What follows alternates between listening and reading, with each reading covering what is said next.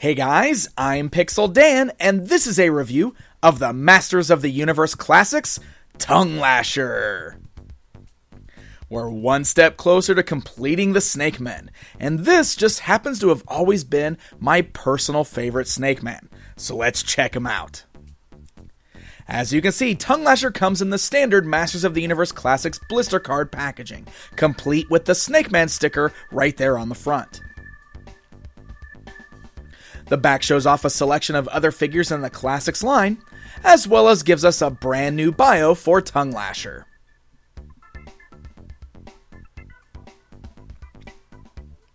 Tung Lashor has always been one of the more interesting Snake Men to me because he looks the least like a snake, and much more like a tree frog, complete with bright colored skin and even frog-like fingers on his hands. And this new figure has all of those classic details. New hands feature those 3 fingers that look just like the foot of a tree frog. And his skin is brightly colored a shade of a pinkish purple, with dark purple markings swirled on his arms, his legs, and all down his back. All of the paintwork on this figure is clean, bright, and very vibrant.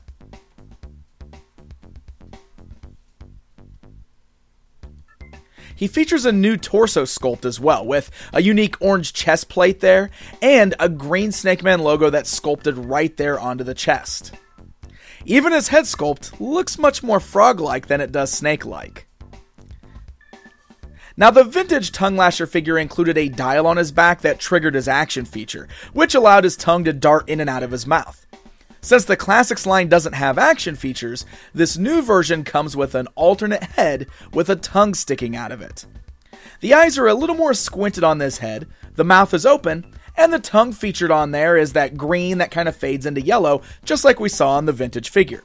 But it also has those little teeth that are sticking out of the sides of the tongue.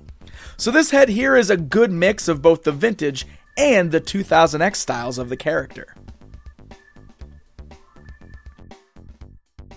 Alright guys, let's go ahead and take a closer look at Tung Lashor. Now, he's got that new torso there, but he's pretty much just a basic figure in this line. So, if you got any of those guys, you know exactly what to expect with the articulation. But here's how it works. The head's on a nice ball joint, so you can move left, right, up, and down slightly there. Got some good range of motion there. You got ball joints at the shoulders, so the arms go outwards, forwards, and backwards. You got your swivels at the biceps, your standard joint at the elbow, and then your swivel at the wrists.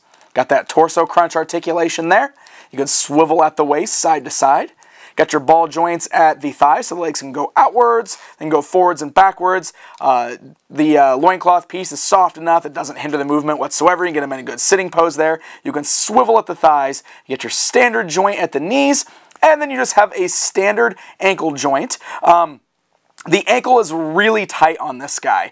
He's got these really big feet, of course. These are something specific for Tung Lashor. He's got those really crazy feet there. And nice tight joints on the ankles, which is great. However, the only downfall is I really wish that feet like this had the nice rocker joints.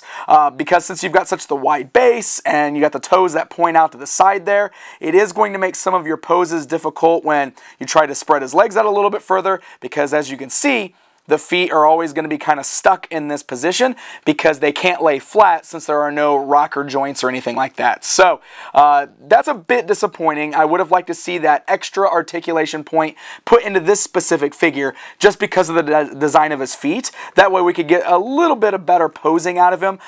You can still swivel his thighs to get proper poses, so you can get him kind of turned like that. That way his feet still stay flat.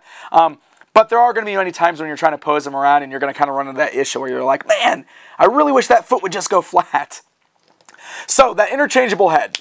Obviously, this just pops right off of the ball joint. We got that extra head there, and it just pops on in place. And this one here has the tongue that is just sculpted sticking out of his mouth, as opposed to the vintage figure that had the little dial that had the tongue darting in and out. That tongue kind of sticks outwards there. It's a nice solid sculpt. It gets a little gummier down towards the bottom there. It doesn't hinder any articulation whatsoever. It sticks out far enough there that you can see it goes right over his shoulders, doesn't run into his chest or anything like that. So, there you go, guys. Tung Lashor.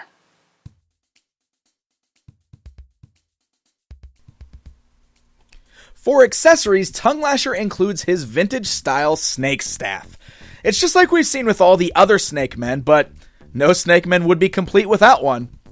Just like with the vintage figure, you'll have to find the best way to position it between his 3 fingers to get him to hold onto it properly, but it does work well, and he actually holds it pretty good.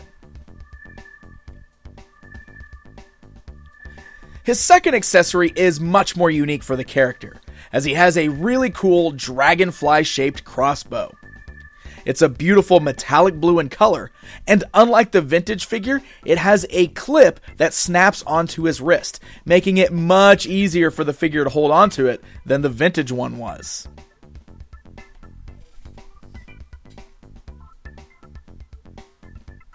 Alright guys, it's comparison time. Here's a look at the vintage figure standing alongside the new Classics version, so that way you can see the similarities and differences between the two. And here he is alongside the 2000X Staction, which, as you can see, had quite a different look than the vintage figure.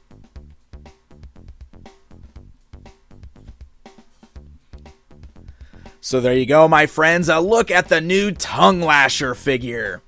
Overall, this is a very solid figure. Great sculpt and paint job and excellent accessories on this one. And I've always really loved this character's look. Now, I will say that this new figure seems to come off a little skinnier than I always pictured him. While the 2000X version was much too big in my opinion, even that vintage figure had a bit more heft to him. This new one does seem a little lankier, so I wish he had a little more bulk. But otherwise, I really like him, and I'm glad to be one step closer to completing the Snake Men.